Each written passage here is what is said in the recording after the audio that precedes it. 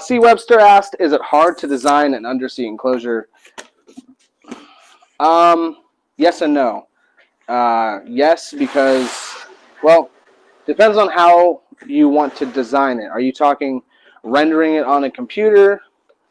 It's not super difficult. I think most people can figure it out. If you're just talking, doing it on paper and figuring out your volume of your enclosure, what you need, the port length and tuning, stuff like that, not hard, not very difficult, but it does take some research. You're definitely going to want to look up a lot of different things as far as volumes, port velocity, stuff like that. If you want, though, you can get an underseat enclosure design from my website.